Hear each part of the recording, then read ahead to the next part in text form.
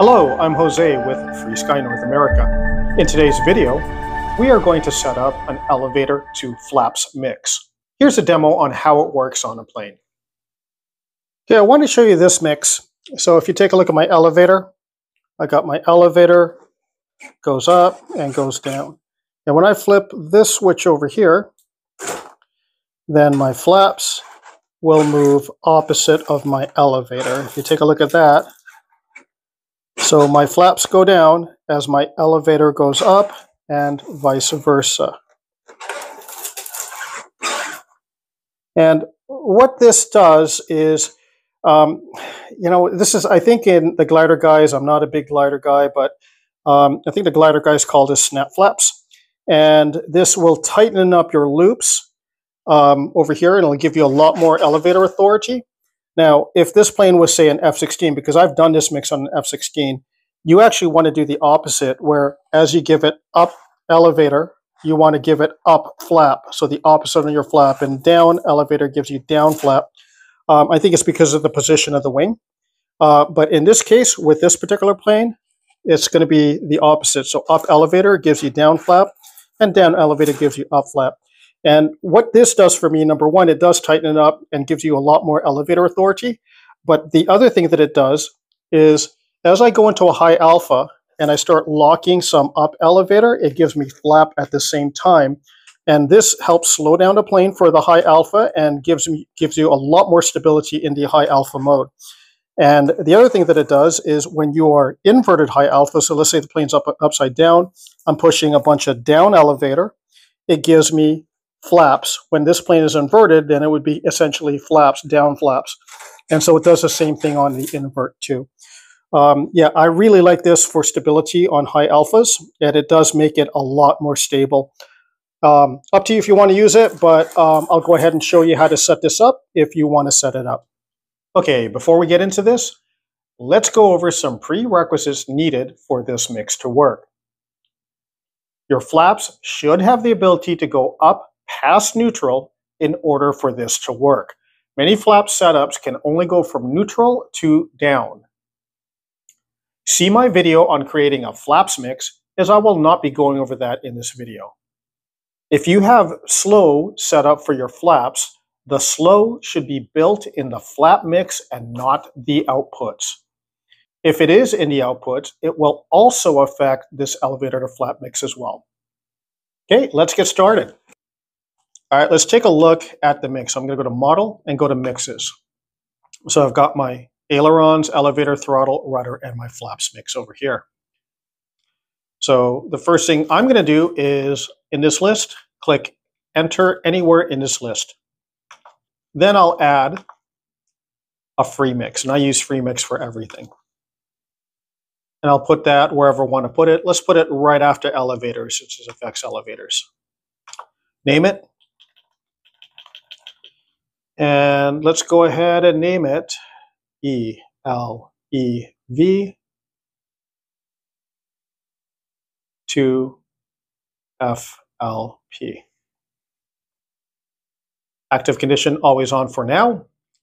Now, with any mix that you're going to add to your system, just think of it as the most important things is source and output. Source is what I'm going to use to control it. So I want my source to be my elevator stick. So I'm going to click there and choose elevator.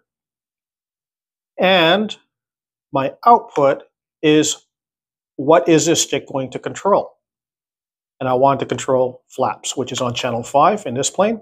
And that's pretty much it. So if we take a look, let's go to outputs. And if you look over here, I've got flaps. So channel 5 is flaps. There is my half position. There's my full position. And you see there is a slowdown. But since I created the slowdown in the mix and not in here, if I put the slowdown here in the output, it'll affect everything on this channel, including any mixes that you have. So you don't want to do your slowdown for your flaps here. You want to do it in the mix.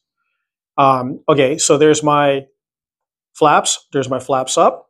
And also there's my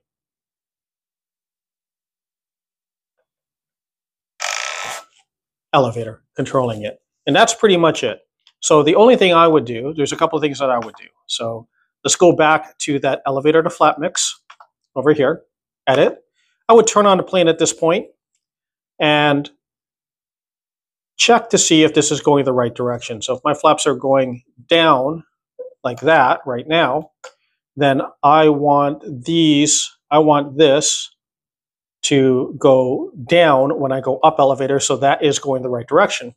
But if it was not going the right direction, I can just hit the reverse button over here, and then now it'll go the opposite direction.